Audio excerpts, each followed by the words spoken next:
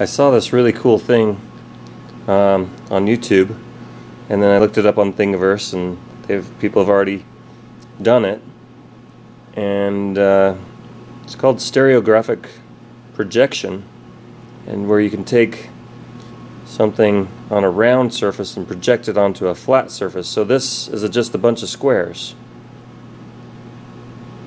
It looks like a globe at first, and then when you come down, boom, there's a bunch of squares. And so I wanted to figure out how they did this, and I did. So I decided I would make something slightly different. And so I did a quick test. And so here's this.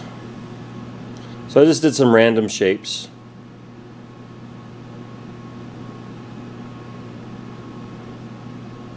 And this projects, basically whatever you want. So I'm going to show how to do this.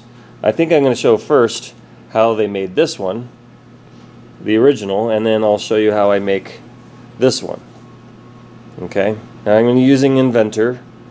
I'll probably next year do another tutorial using another program, SolidWorks, because we're converting to a different program. But I'll use Inventor today and show you how we do a stereographic projection of an image.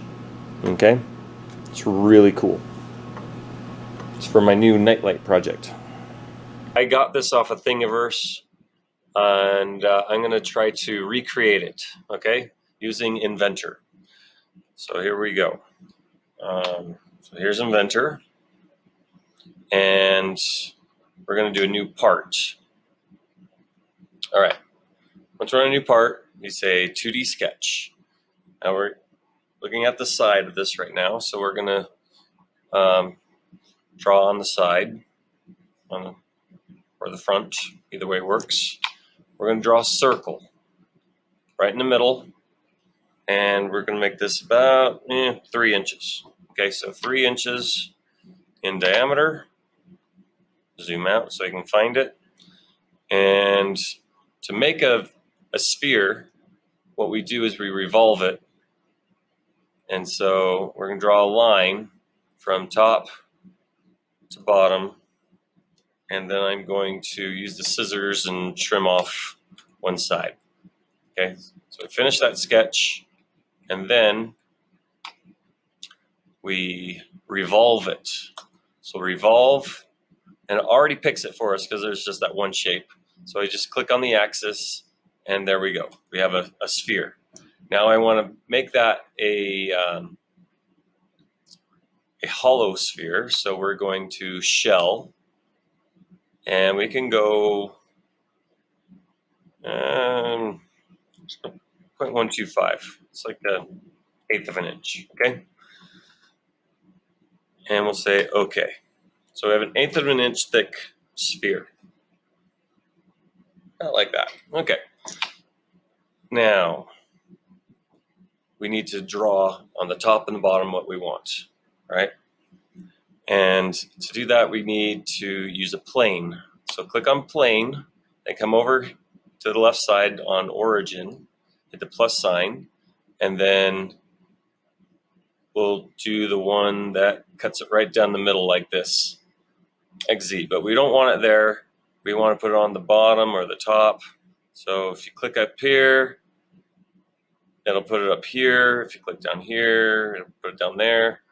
But let's put one right at the very, let's see, we're projecting down. So one at the very, very bottom, which would be negative 1.5, right? All the way down there. Now going up, go another plane up at the top. So we click this, and then we're going to drag it up. Now this one, you want to be right on the inside of it, not the outside, the inside where the shell is. And so this is, 1.5 minus whatever you did for the shell. In this case is 0.125, okay?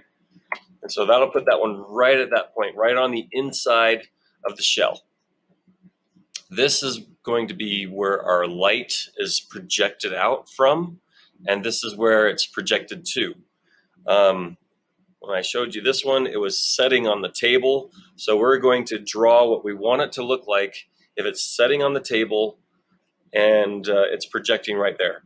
Now if we want to do like a night light, like I designed this one, so it would project up to the ceiling, which is like 5 feet in the air. So I took this one way down, like 5 feet, okay, or way up depending on how you're looking at it. And then I drew how big I wanted the image to be when it was on the ceiling. Okay, so for this example, because everybody shows these projecting just while they're sitting flat on the table, we're going to put it right touching the sphere. Okay, so what we want to do is draw our point of where the light is coming from. So we will sketch on this one. Okay, now we can't see what we're doing, so we're going to hit F7. That does slice graphics, so it puts it right there, right on the inside of the shell. We're going to draw a circle. Okay, we're going to dimension that circle to be 0.001. It's like we're pretending that light is super, super tiny. Okay, it's going to be the tiniest hole you've ever seen. You can't even, you have to zoom way in to see it. Okay, and there it is. Anyway, so we're going to finish that sketch, and now, so it should be, yeah, sketch 2. Now we're going to do another sketch way down here in the bottom. And again, we can't see, so we hit F7 and it hides everything. You can always bring it back by hitting F7 again. All right, so we're going to draw the square grid that it's going to project. So you draw what you want to have it do. We're just going to start out with a rectangle, and it looks like those rectangles are, we'll dimension it, 0.75 by 0.75. Okay.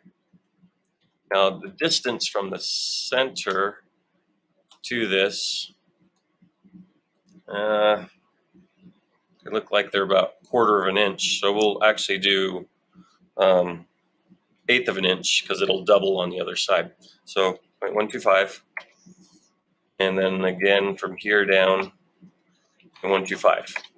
Oops, added another point accidentally. Okay, 0.125, 0.125, boom, there's that one square. So instead of drawing all the other squares, we're going to use a rectangular pattern. And I'm just going to draw on 1/4 of the screen. Actually, see me this way. All over here, and then we'll pattern it around for the rest of it. So geometry, so you see how it's highlighted right here? It means it wants to know what do you want to pattern. So we're going to just draw a box around that and move on to the direction.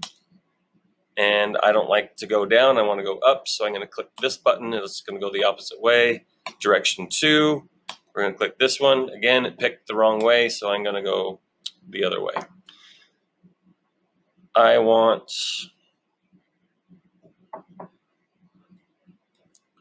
4 of them. So I look at this, it's 1, 2, 3, 4, 1, 2, 3, 4. So we're going to go 4 and 4. 4, 4. There we go. Boom. That should work out just fine. 125 is half of it. Okay. Looks great. So I say okay, and it draws all of them for me. So it saves a lot of work right there. Finish the sketch, and now we're ready to use the loft tool. Okay, so the loft tool, we're going to first pick the sketch that we want, and then we're going to start right here on the bottom and click to add, and then choose the other sketch, which is sketch 2. Boom. Now that wants to make a solid, so we're going to change this to cut. What that will do is cut down through the sphere into that tiny little point. So we say okay, And voila, there it is. Cut down in. Now the sketch disappeared. So to bring it back, I'm going to hit the plus sign on the loft command over here, and right click and turn on visibility for both of these sketches. So they're back to what we want, because it kind of hides them in there. So you open up Loft and then reactivate those two sketches so we can continue using them over and over again. And so we just keep doing that same thing. You click on Loft, you click on the sketch, click to add, click on the other sketch, make sure it says cut. Oh, first you say click to add, sorry. Then click on the, let me start over. Loft, you have to do it in the right order, and this proves it because I got in trouble there. Click on what you want, click to add, click the other sketch, make it cut. Say okay. Let's do it again. Loft, click the sketch, click the part of the sketch you want, click to add, click the other sketch, and then say cut. Say okay. Can change that order a little bit. So we could go Loft, click the sketch, click what we want, click to add, and before, as you're on your way down, you can hit the cut and then click on sketch 2. That still works in that order as well. So we say okay. So far so good. We're looking pretty nice. All right, so now I'm just going to keep going. I'll probably speed this up in the video, so just watch and learn. Looking very close to the original. What I'm going to do is hide all that mess right there. I'm going to turn them back off. And I can even click on the work plane. You can right click and hit visibility right there as well. All right, so now that I can see everything, and you can see what I'm doing, we're going to do a circular pattern.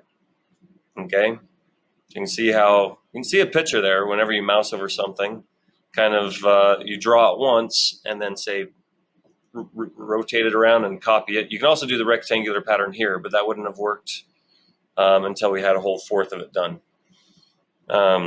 So, because it would have moved it in a weird way. Circular pattern, and first it asks for the features. So we're going to use Loft 1 all the way down to Loft 16. So if you hold down Shift, boom, selected them all. So they're all blue right there. And then we do the rotation axis, which if you mouse over these axes, find the one that goes, you know, all the way up through the sphere right there. There's the one that does it. And it's going to give you a preview. Now that looks weird because it defaults to 6. Everybody likes 6, so they put 6 in as the default. We're going to change that to 4. Now it looks more like what we want. So once you see the pattern that you want, you say, okay, and it rotates it around. Might take some time because there's so many of them. Thinking about it, okay, and there it is. Except for we still have to do the bottom there, okay. So let's bring back the work plane, visibility. Let's do another sketch on there. And I want to see this as well. Visibility. Whoa, there we go. Okay, so I'm going to do a rectangle, and I'm going to change it to the 2-point center rectangle. I'm going to click in the very center and come out. Let's see what looks good. I'm just guessing. Boom, I like that. Now I'm going to do another one.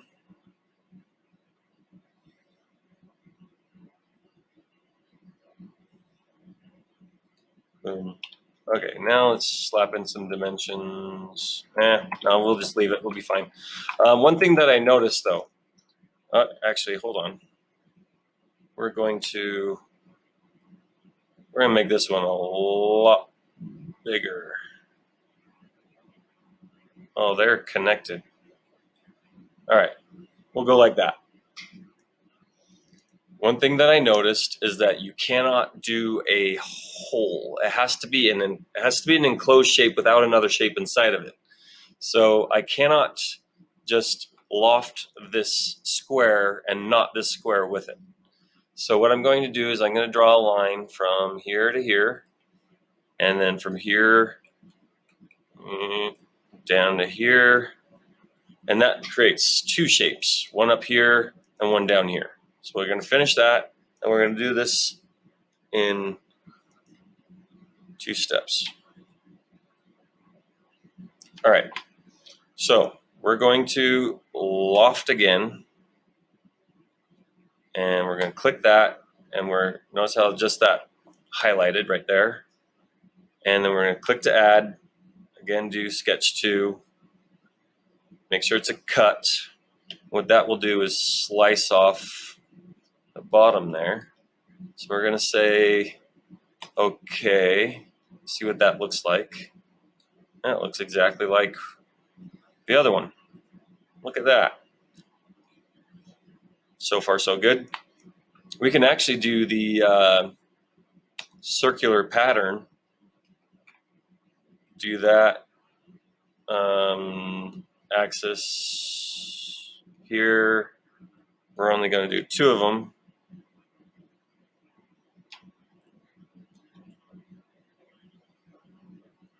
Oh, come on, feature loft. 2 of them. Say okay. Did it do it? Okay, yeah, it did it. You can either loft the other half of that or do the circular pattern. Either way works. You still have this disc down here, but it's now, far enough down that we can just get rid of it by drawing on either the X, Y, or the YZ. Either one will work.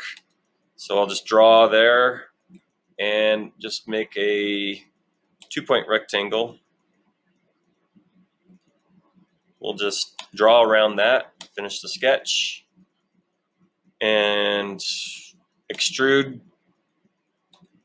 but we're going to say cut right here, and we're going to say go both ways. The distance, you can just say all, and it'll just get rid of everything.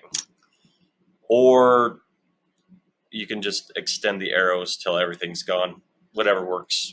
Okay? Say okay. Voila. I just drew exactly what I had. Okay? Kind of cool when you can figure out how to do stuff like that. Anyway,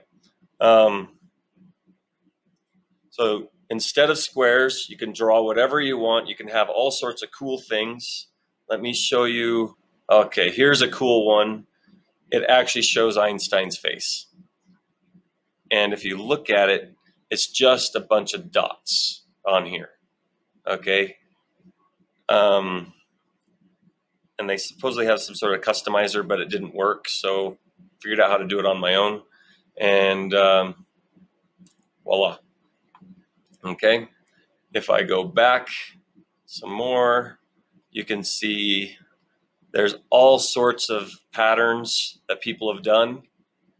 Okay. I don't know if they used Inventor or not, but now you know how to do this with Inventor or with other programs that have a loft capability.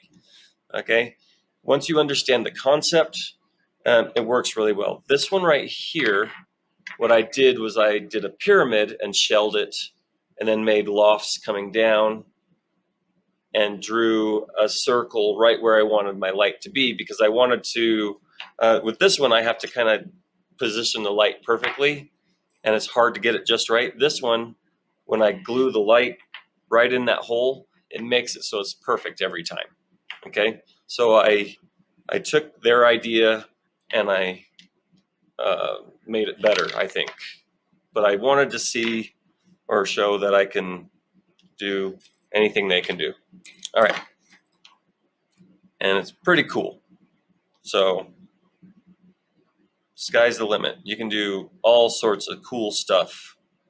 And we're starting to get into stuff. What I think would be really cool would be to do actually the Earth. So it looks like you know, all the continents on here, and then when you project it, it's a flat map. So you go from a round globe to a flat map, which would be kind of, it wouldn't look right on here, but it would be kind of cool to see the world, you know, projected up in that manner.